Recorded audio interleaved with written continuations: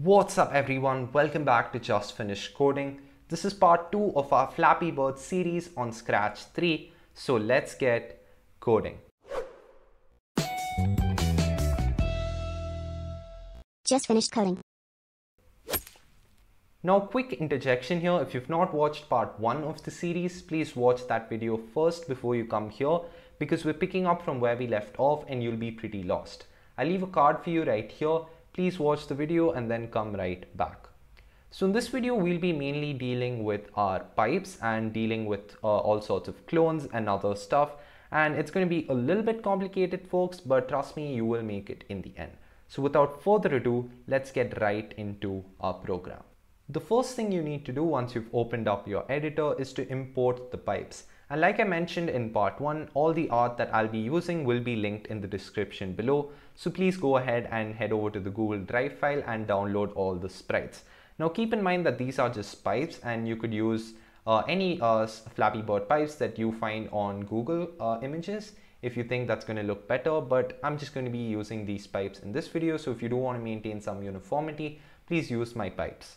So within choose a sprite, you want to click on upload a sprite, navigate your libraries file until you actually find your 1, 2 and 3 pipes. Now you would just want to click on the pipe which says 1 and within one's costumes you can import the other 2 pipes. So you can click upload costume and then using your control key select 2 and 3 at the same time, click open and you should have all of them set up.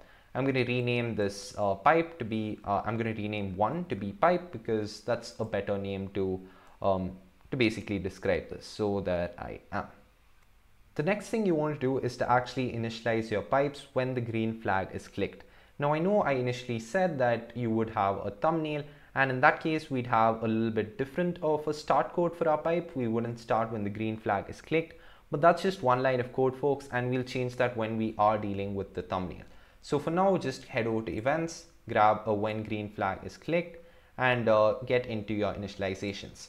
Now one thing that you will want to do to the pipe sprite is to hide it at the beginning. Now you may be wondering why would we hide the pipe sprite, and that's because we're actually dealing with clones and we'll be making clones and showing them, but we will not be showing the original pipe to the user. I hope that kind of makes some sense. So within when green flag clicked, all we want to have is a hide, and right after that we want to have a repeat until. Now this repeat until is going to happen until the game is over, and I'm going to use a variable called game over to actually regulate when the game is over. So I'm going to say repeat until game over is equals to true, and I know we've not set up the game over variable yet, so just click on make a variable within the variables category and call it game over. So once you've done that, just click OK and put that icon right on the left side of the equals to sign. Once you're done with that, let's get into our repeat until loop.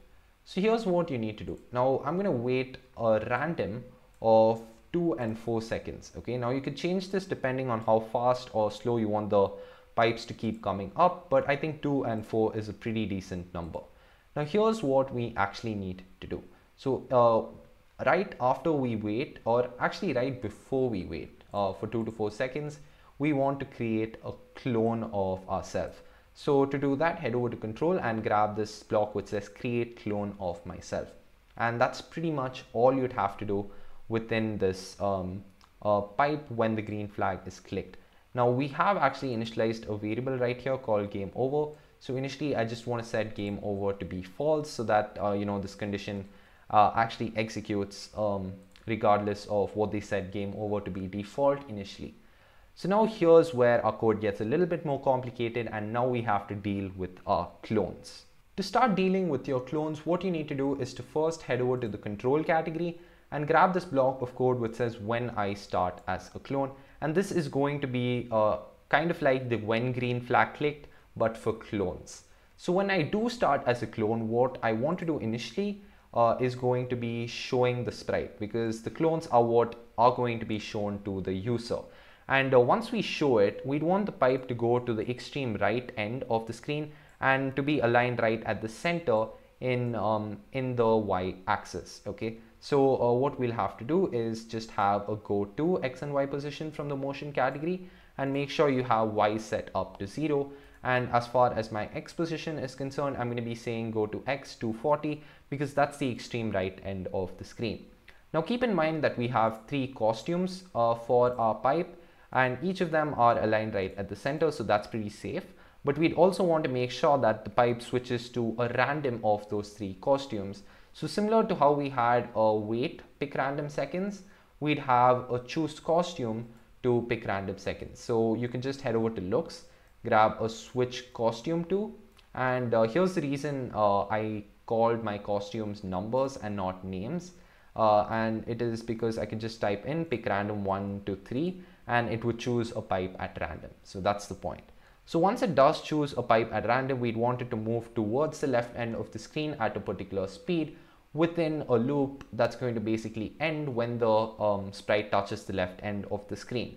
To do that, head over to the control section and grab a repeat until, and within your repeat until condition, what you want to do is to grab a less than, and you want to repeat this loop until the x position of the clone is less than -220, and that is the position I've fixed as, you know, like the killing point of the clones or the extreme left end of the screen. Now on the left side of your condition, you just want to head over to motion and grab this block which says x position, which stores the x position of every single clone that you are using. So once you have that in place, you could type in your code right away, but I would prefer you add in this one line of code before that, and that is to delete the clone right after this loop is done, because usually, you know, people forget that and that leads to a whole lot of bugs. So make sure you do that first. Now here's what we need to do within our main loop. So within our main loop, we want the sprite to keep moving, like I said, to the left. So what we'll have to do is to change x, or our x position, by a constant amount, and I'm going to choose -4 as my speed because I think that's a decent speed for the pipe, and we'd want it to be negative because we want it to move to the left and not to the right. And once we do change x by 4, we also do want to check for a couple of collisions. Now collisions doesn't necessarily mean that you know, the bird hits the pipe, although that could mean that, and it's likely to mean that. What I really meant when I said it was that the pipe needs to be at a certain, you know, position during which we'll have to do something, and what that position is going to be beyond the left of the bird. And the thing we're going to do when that happens is to increment our score, and we actually don't have a score variable yet, so I'm going to make one right away. So I'm going to click on make a variable and set it for all sprites, and I'm going to call it score, and click OK. Now initially we want to set score to be equals to 0, so I'm going to do that right now. I'm going to head right to when the green flag is clicked and say set score to be 0. There we are. Now within the pipe sprite, okay, what I want to do is to make another variable called changed, and again I want to set this to be for all sprites. And if you don't understand why I'm doing this for now, that's okay, you'll understand in a minute. So I'm going to set this to be for all sprites and click OK. And right at the beginning, I want to set changed to be false. There we are, set it to be false. Perfect. Now within when I start as a clone, right before I delete a clone, delete this clone, what I am going to be doing is to set changed to be false once again. And where are we? Yeah, here we are. And right within our repeat until, I want to grab an if then. And this is when you'll realize why we use this variable. Okay, I'm not going to be using it initially, but you'll see the point. So I'm going to grab a less than once again. I'm going to duplicate this x position and put it on the left side. And when the pipe actually moves, we want to check if it's less than the x position of the bird. And you can do that by heading over to the sensing tab and changing this backdrop of stage to be x position of bird, and put that on your right hand side. Now if this is the case, you may say change score by 1. So I'm going to do that right now, and you'll see what I mean when I say this is going to result in a bunch of errors. So I'm just going to start this code right here, and now when the you know, pipe actually moves past, you can see that the score keeps increasing really fast, and you may wonder why. And the reason for that is the pipe has several moments when this condition is actually equals to true. And that's because we actually haven't had a regulator, as I call it, in this condition checker, because this is always going to be equals to true when the pipe is right after the bird, and instead of just changing the score by 1, we're going to be changing it by a whole ton, and in our case that's 26 times. So to fix this, all you'd have to do is to grab in a simple and put that inside your condition first. Keep this as one of the conditions, and as the other condition you want to say if changed, and you can just put in that value right there, is equals to false. Now if this is the case, we're going to assume that we haven't changed the score just as yet, and we can actually change our score. And once we do change our score, we want to set changed back to be true. And the next time this condition is actually checked, now change is going to be equals to true, and it's never going to change the score once again. So let me redo this now, and let me just run this code. So now you can see right here, wait, the score is 26 initially. I thought I set it to 0. Okay, there we are. So the green flag is clicked, and yeah, I'm going to stop the Flappy Bird from falling completely, and now just have the score run. So now you can see score is 0 initially, but as we move, now it's just 1, and now changed is false. Changed is not false, and right after the clone is deleted, or right before the clone is deleted, it's going to be false once again, so that the next clone that comes in our way will go through the exact same procedure.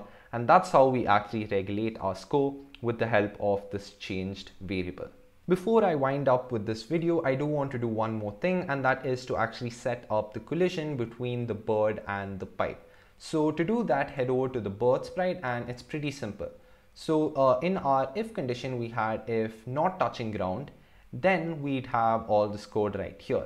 Now keep in mind that either when we touch the ground or when we touch the pipe, we are actually going to be ending the game. So all you'd have to do is to just have an or within the not, and this is pretty important, don't do it the other way around, and or within the not, and say if touching ground, if not touching ground, or touching pipe. And you can just scroll a little bit. I'm going to zoom out so that you can see better with this text size, and just change that to pipe. And that's pretty simple. That's all you have for your collision. And if this is the case, then it's basically going to hide the bird. And I'm going to hide all the variables that the user doesn't really have to see. And that's all the variables except score. I'm going to move score right at the top, and let's try playing Flappy Bird right away. So I can move up, and score changed by 1. And now we actually have score changing constantly, and this is a bug, but we'll fix that in the next video. But the important thing to note is that the game also ends when we touch the pipe, and that is exactly what we've wanted to do, and that's what we'll be doing in this video. If you've enjoyed this video, please make sure you leave a like, and also don't forget to subscribe and turn on the notification bell. Thank you so much for watching, and I'll see you in the next video.